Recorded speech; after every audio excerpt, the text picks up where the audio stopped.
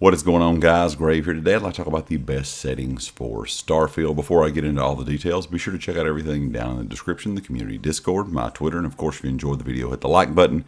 If you have not subscribed to the channel yet, I hope you consider subscribing. Now, when it comes to gameplay, these are going to be personal preference, what difficulty you want to play on or difficulty you want to play on. The saves, that's going to kind of all be up to you, but those are going to be personal preference, but that's kind of what I'm using for that. Now, when it comes to display, I'm playing, of course, on PC here, so borderless full screen is on. Of course, your window size is going to be pretty much determined by what kind of device you're playing on, whether it be a TV or a monitor. When it comes to dynamic resolution, I have that on. The render resolution scale I have set to 75%. And when it comes to my graphics settings, I run a 3060. I have 16 gigs of RAM and a 12th Gen i7. So that kind of gives you an idea of what I'm running compared to maybe what you're using. You may have something better or worse than that. So you may have to customize these a bit more. I was running everything on Ultra just to see what it looks like. It did look really good, but of course was not getting the best frames in game. These settings right here seem to give me the best frames and of course the best look that I have found so far. These may change in the future, so I'll make a separate video for that. Of course, my graphic preset will be custom because I'm going to have shadow quality on medium, indirect lighting on high, reflections on medium, particle quality on low, the lighting on medium here, the crowd density on medium, the motion blur is going to be off, the GTAO quality is medium, the grass quality is high, the contact shadows is medium, VSync is on, and my upscaling is the FSR2. Sharpening I have at 70%.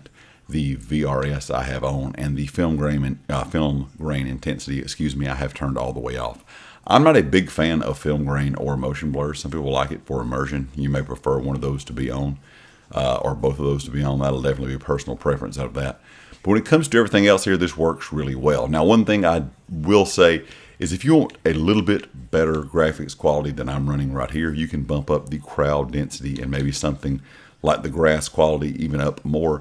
And some of the shadow quality, you could run all of those on high to ultra, and it will get you a little bit more of a look to the game, still without suffering too much when it comes to frames. But personally for me, I keep really good frames while playing, and the game still looks really good for what it is. It's not going to be the best graphical game we've ever seen, considering the size of everything, but the graphics are still nice. And I think personally, like I said, for me, this works really well for graphics and for playability. Now, when it comes to the controls, I am running the game with my Xbox controller. I play with the Xbox controller, I play with the PS5 controller, but I'm using my Xbox Series S controller for this. So if you're using, something like a mouse and keyboard, this may not help you out much, but I really do like the controller for this. So my look sensitivity for vertical is 60, same for horizontal. My aim sensitivity, vertical and horizontal, are also 60. So all of these are going to be at 60. My controller look sensitivity is at 30%. My controller cursor sensitivity is at 25%. And then, of course, my mouse sensitivity. I have messed around a little bit playing with keyboard and mouse. I have that at 60. You may want to run that a bit higher. The ship reticle sensitivity is 65. I have my vibration off. And I have my controller hot swap on. When it comes to the outpost item rotation speed, that is at 5.0. All of this right here is left at default. So you can kind of just, bump those up depending on how you want the game to move around when you're, at your outpost, maybe moving things around, building. But I kind of felt like they work pretty well, kind of what they're on, kind of from default. When it comes to my controller bindings, now I did change some things here because personally, I'm not a big fan of how it was set up. I like to shoot with the bumpers, so RB and LB. That's definitely personal preference. You can use those as the back triggers or the top triggers. But I have my primary attack to the right bumper, the secondary attack to the left bumper, my melee to RT, which of course is going to be your back right trigger. My throw grenade is going to be the left back trigger. Active is going to be Y. Reload or sheath weapon is going to be, of course, your X button here on the Xbox controller. If you're on the PlayStation controller, of course, that would be square. When it comes to power, that's going to be LB, RB, hand scanner, or the flashlight. I put that onto the right thumbstick, so you can just click that in or out. Of course, the select menu and the POV menu here are going to be those, your start button and your kind of just your options button on your controller. Jump is going to be A. By default, jump is Y, and it feels really, really weird to me. And if you're a fan of any other shooter out there, jump is usually always on A. So A or X on the PlayStation controller. So that feels a lot better for me. Sprint, of course, is LS, so that's going to be the left stick. Sneak is going to be B.